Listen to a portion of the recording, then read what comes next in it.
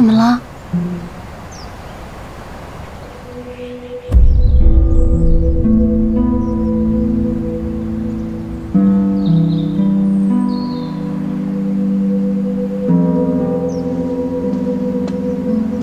顾兄，久违了。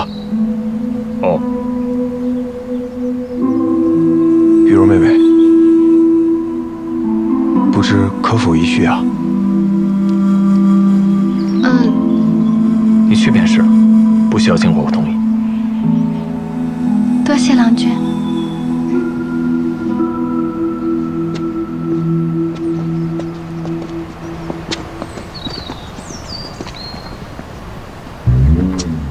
玉茹妹妹，谁呀她？凭什么这么叫？人家是青梅竹马，倒也不足为奇吧？嘿嘿。你谁的人说什么呢你？啊，听听，他们说什么呢？啊，你快点。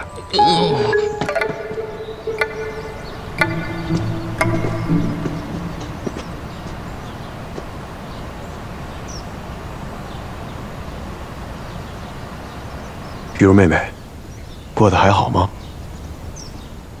一切都好。可是我听月儿说，你下嫁到他们顾家是被逼迫的。他顾家势力再大，也不能强娶啊。若你真的受了什么委屈，定要告诉我。当日是玉茹愚钝莽撞，错把良缘当作凶险，让叶公子误会了。你跟顾兄是良缘？是。郎君与我是天赐良缘。若真是天赐良缘，你怎会提着刀去青楼找他呢？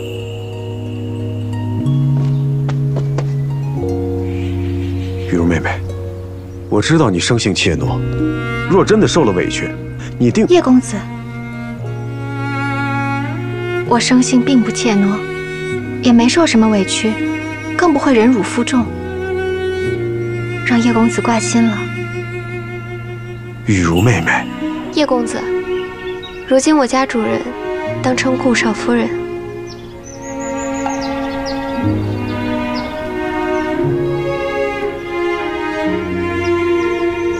说得对，是我失言了。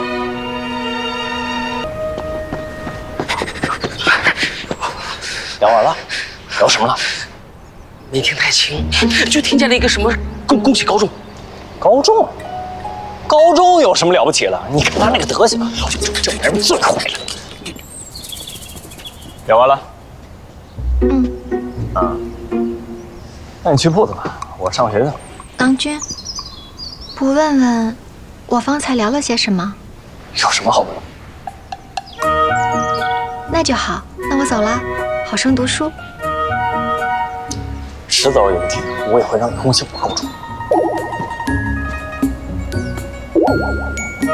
不是我，公子绝对没有让我去偷听您说话，都是他自己猜的。我一猜他就说这个。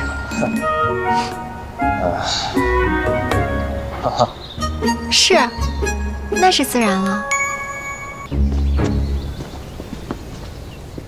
顾兄，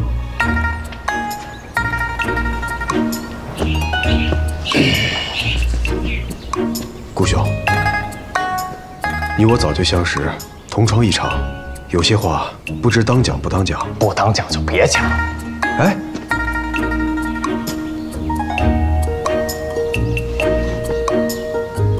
行吧，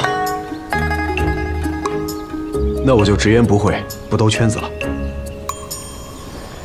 你自小随心所欲，不拘小节，可如今已成家为人夫，是不是应当修身自律，善待尊夫人啊？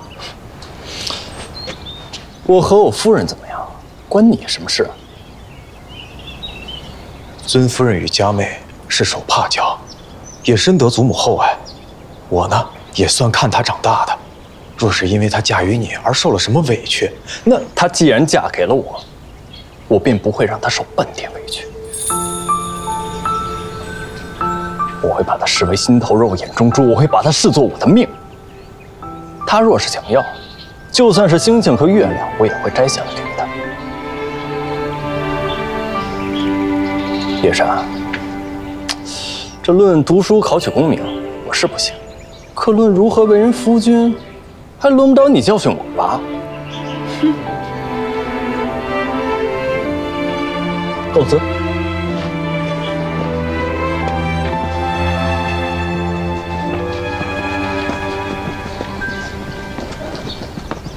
公子，你刚才的气势，把叶氏安噎的没话说，就是听起来跟真的似的。什么跟真的似的？就是说少夫人的那些啊，听起来还真有点像肺腑之言，听得我竟然还有几分感动。哎，公子，你该不会说的就是真的吧？